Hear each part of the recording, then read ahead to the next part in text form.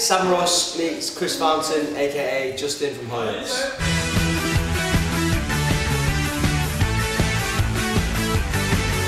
Chris, how come you decided to leave Hollyoaks?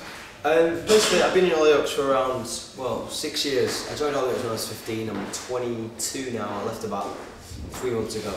Justin was a fantastic character, so there's no way I could have been typecast after Hollyoaks, because Justin was a bad boy, then he was in love, then he was a kind of good guy, and towards the end he became like the so-called heartthrob and got the girl and left in style. It was good, it was really good, but very fortunate to have such a great character in so.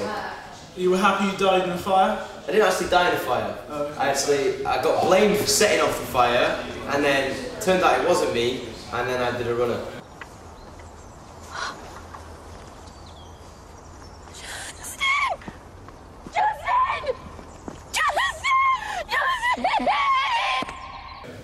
How did you get in Hollyoaks in the first place? I've actually no idea, to be honest, because the day I had my audition for Hollyoaks, I'd just come back from Mexico. It was like a 10-hour flight, and then it's a 7-hour time difference, so we got back into Manchester at about, what time is it, about 1 o'clock in the afternoon. Bear in mind, I thought it was like 8 o'clock in the morning, so I was absolutely knackered. And my agent called me and she was like, yeah, you've got an audition for Hollyoaks. I was like, oh, come on, do I have to? I'm absolutely shattered. And she was like, yeah, just go for it. So me and my mum, we drove over to Liverpool, did the audition, possibly one of the worst auditions of my life. Messed up all the lines, almost fell asleep in the audition. And fortunately, they called me back 2 weeks later, and then I went for the audition, did a lot better, and they called me the next day and said, you start in 2 weeks. So that was my... Come in. I've been excluded because of you. Oh. Do you see what she just did? Did you know you were going to be the bad boy? No, originally, when I first got the script, they said I was going to be a goth. Okay. Which didn't actually happen, which I was a bit thankful about, because I'm not sure I'd suit eye makeup and black clothes. But no, I think, to be fair, I think for me, as like kind of a soap fan and a soap actor, I think Justin was one of the best characters ever to grace the soap screens, in my opinion, just because of the variety and kind of eclectic mix of different kind of characters and emotions I had to play. What are you up to next?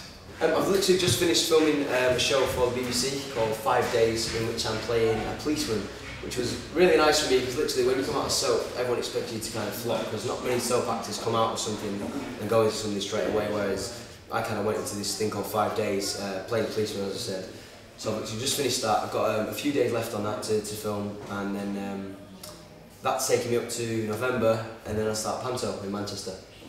Alright, so you're playing a good guy? Yeah, I'm playing a policeman, and then I go into Aladdin in Manchester playing Aladdin, which is a bit weird, but fair play. Skating to Ain't No Sunshine, please welcome onto the ice, Chris Fountain and Frankie Pulteney.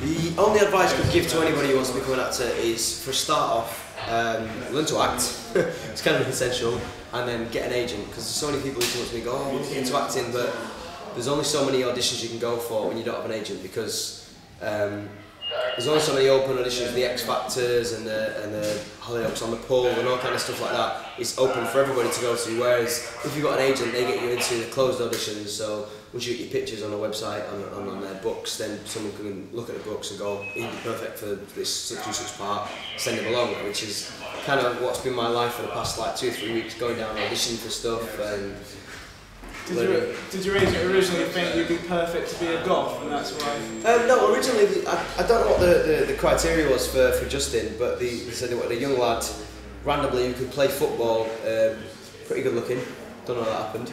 But yeah, I think that was the criteria for Justin. It was strange for me because, like, looking back now, in Hollyoaks at the moment, there's only 5 people who were in the original cast when I started. So it's a really quick turnaround for Hollyoaks, because there's so many characters come and go. And luckily for me, we felt like they should keep Justin on for 6 years, which is very good for me. And I can't complain about any of the storylines that I had, because they were all fantastic. All they do is love you. try and look out for you. You're lucky, you know, to have that. No, I'm sorry. Look, this... You're not too good for this, for me. No, don't say that. Look at this.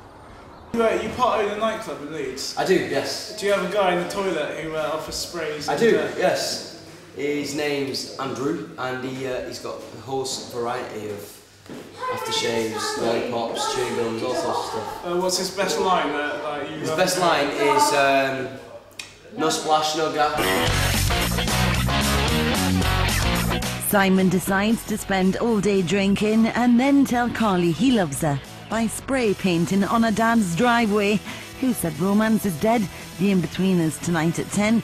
Next door Earl's out of his karma coma and on the trail for the love of his life.